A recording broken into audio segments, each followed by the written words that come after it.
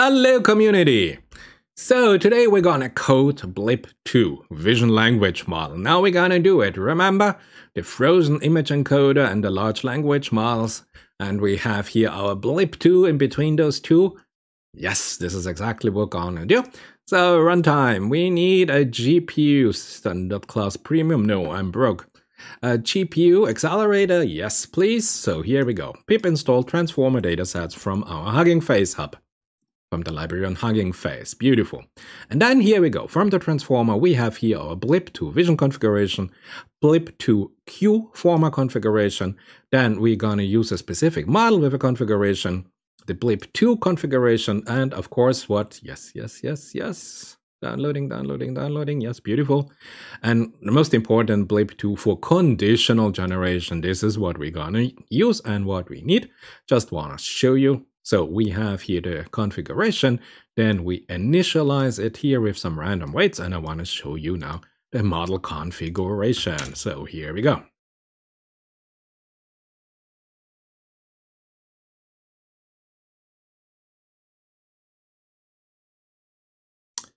This is not nice.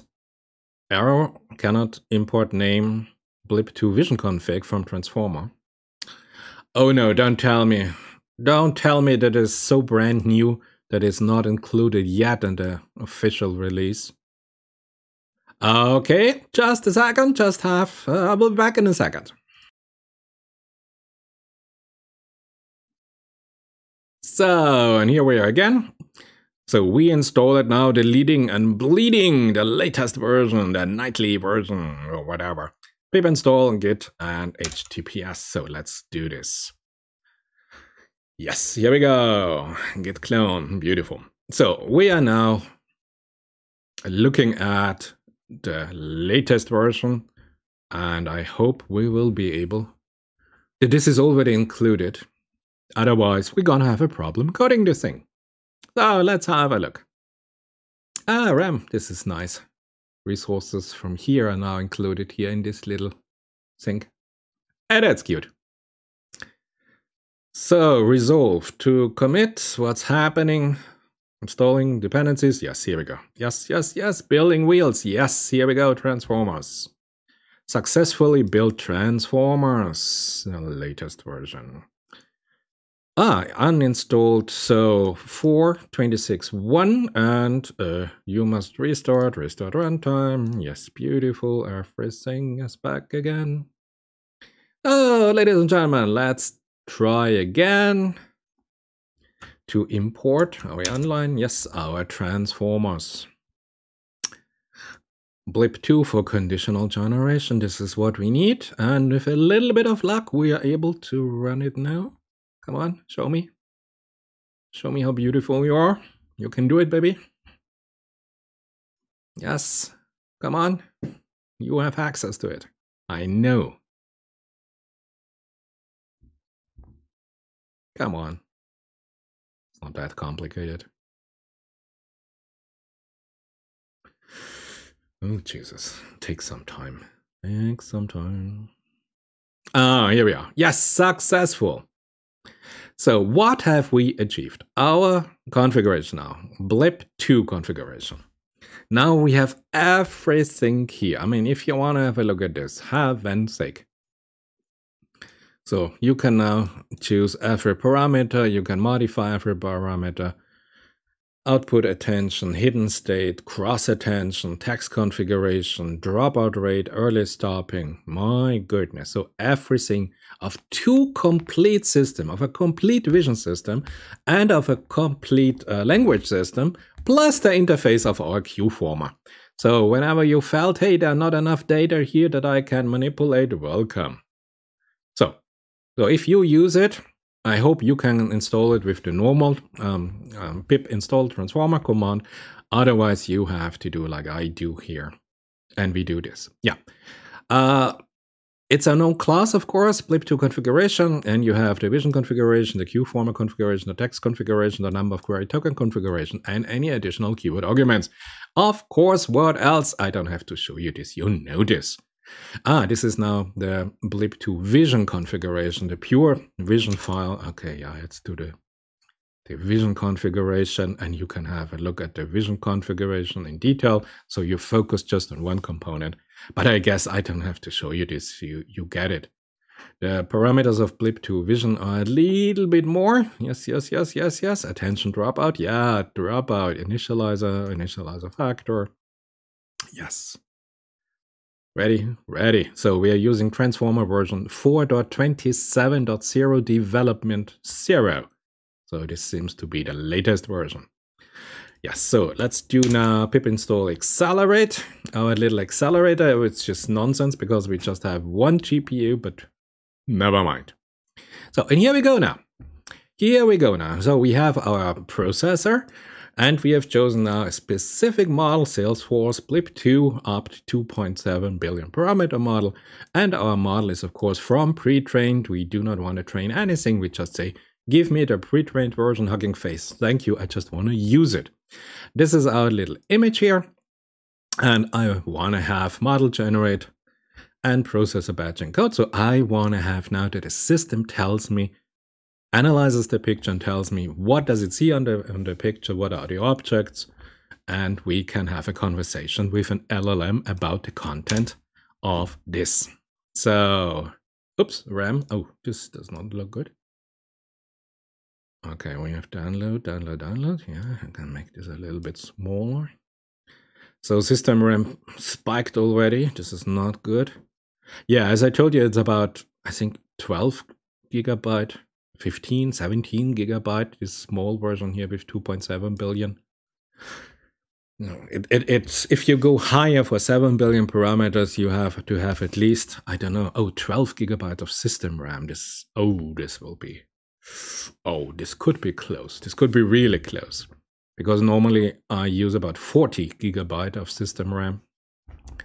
So let's see. GPU RAM. Does it help at all here? I don't know. So take some time to load, and I guess I will be back with you when the 15 gigabytes downloaded. So, and we are back, and you can see we have here 15 gigabyte, but velocity is 200 megabytes per second. Is not bad. This is nice. So our 15 gigs are down, but now comes the interesting part with system RAM. I have a feeling there might be a problem approaching real fast. So let's see. We have a download, and then we will know within minutes. So 15 gigabytes are down. Great. And now, what's happening now? Thinking. Still thinking. Okay, good sign. Still alive. We're fine with RAM. No problem at all. Maybe I was wrong. Beautiful. What are you doing? Come on, tell me. No grad norm. Where are you? Still thinking. I just want to hear one line of text that it tells me what the system could identify as object on the picture. And they put now with the large language model, they make a nice sentence or a nice story or a nice whatever, and they tell me, oh, system RAM 9 gigabytes going up. That's 9. 9 is okay. Everything below 11, we are fine. 9.9. Come on, you can do it. 9.9. Yes, we are stable. 10.7. Okay, but now we are stable. We have to be stable. 10.7, 11.5. Oh, we are red. Okay, here you see the importance of RAM. Some viewers of mine ask, hey, how important is RAM? Absolutely everything. 11.8. Yes, checkpoint charts. Yes, we made it. Your session crashed. Gone.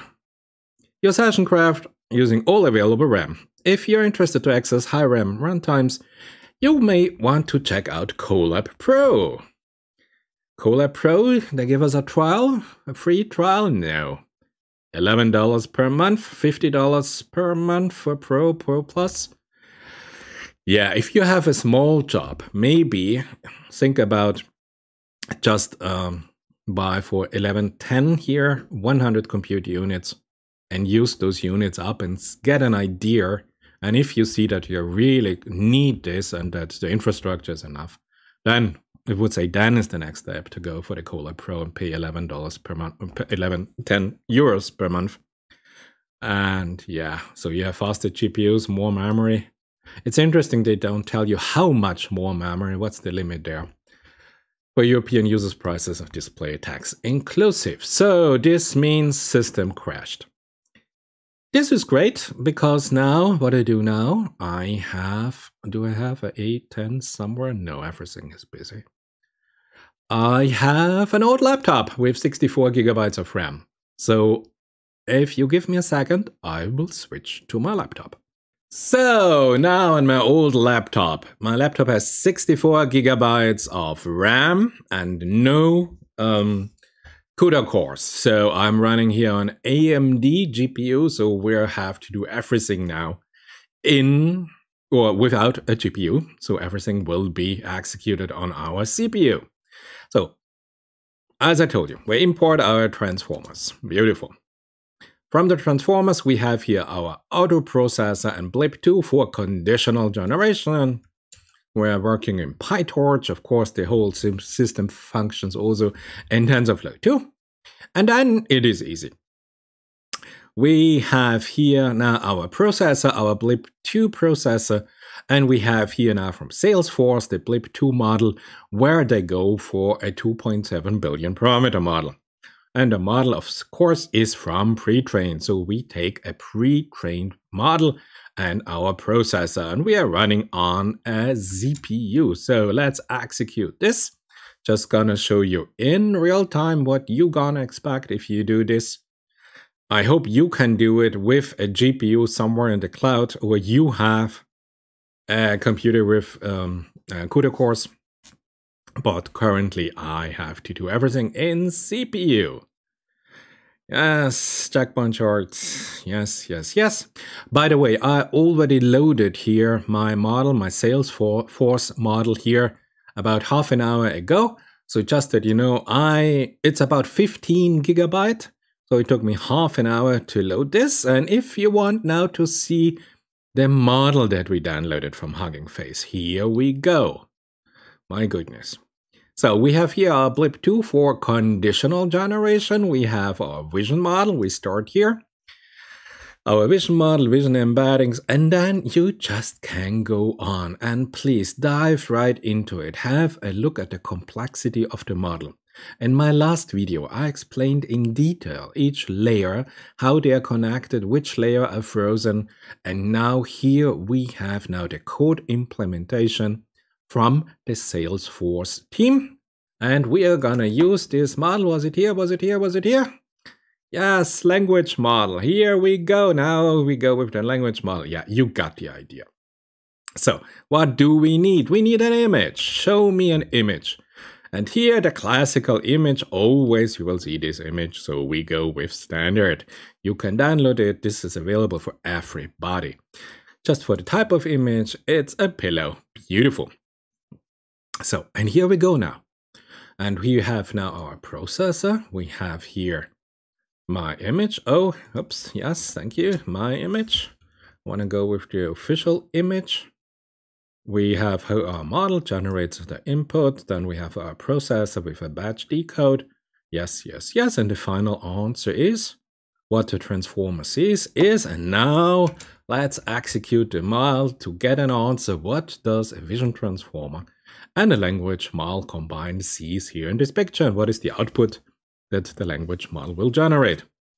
The final answer, what a vision transformer sees, is two cats laying on a couch.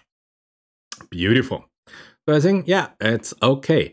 But now you might ask, hey, what about here, this TV, this remote control? Must the vision transformer identify the remote control that there are two cats? So we can have image captioning, of course, with providing a text prompt. So I'm just have now here my prompt and I say, hey, question, how many cats are there? Answer.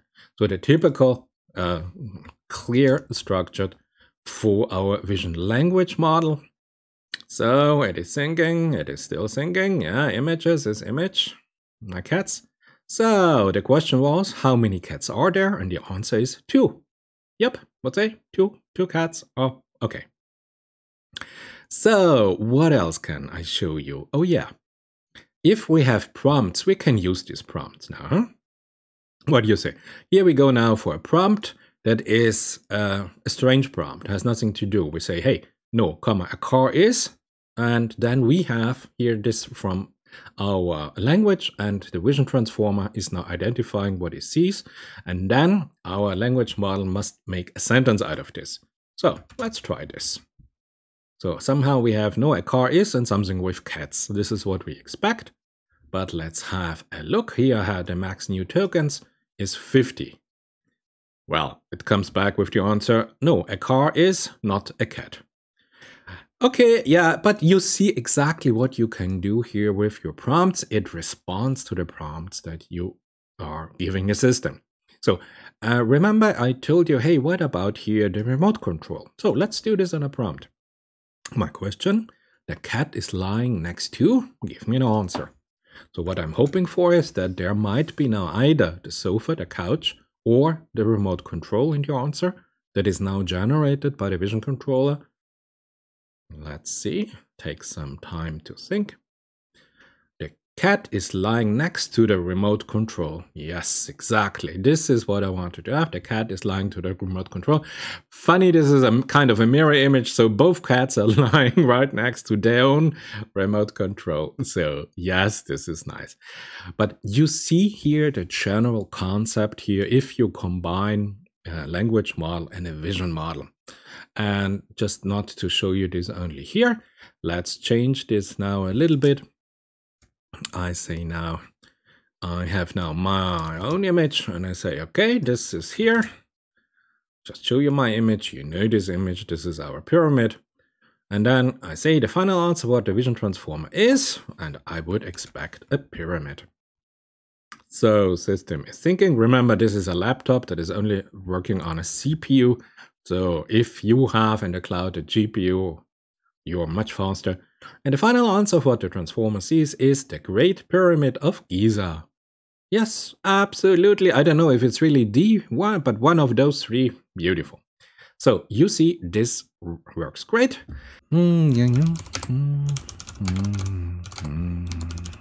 Built.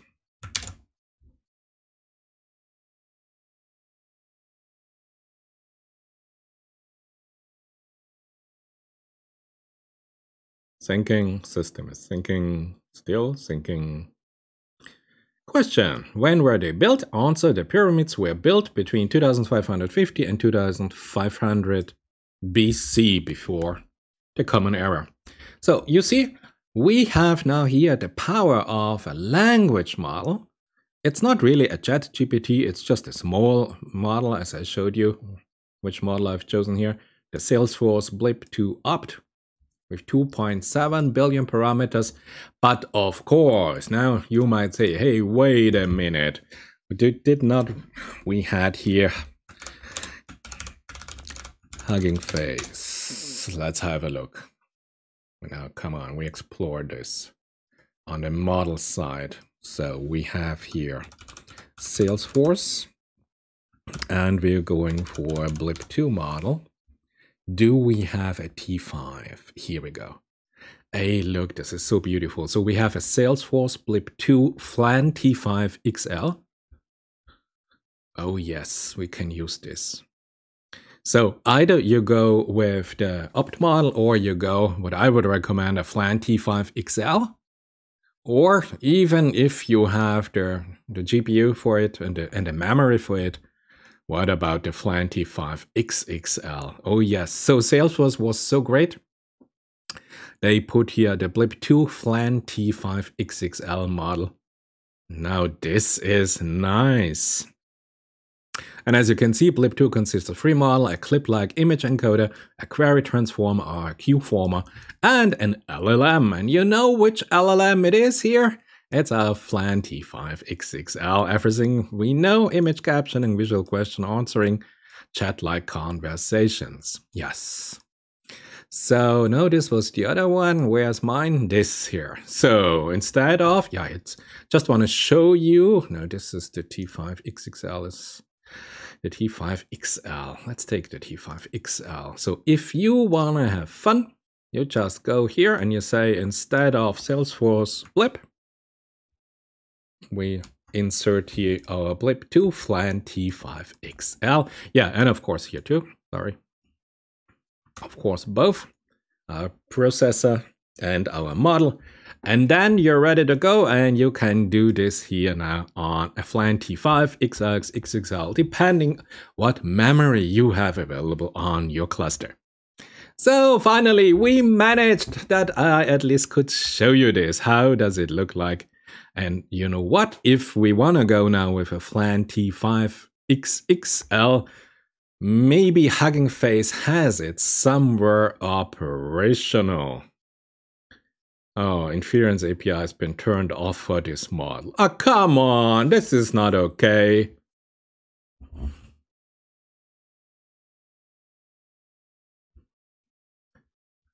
Yeah, Salesforce.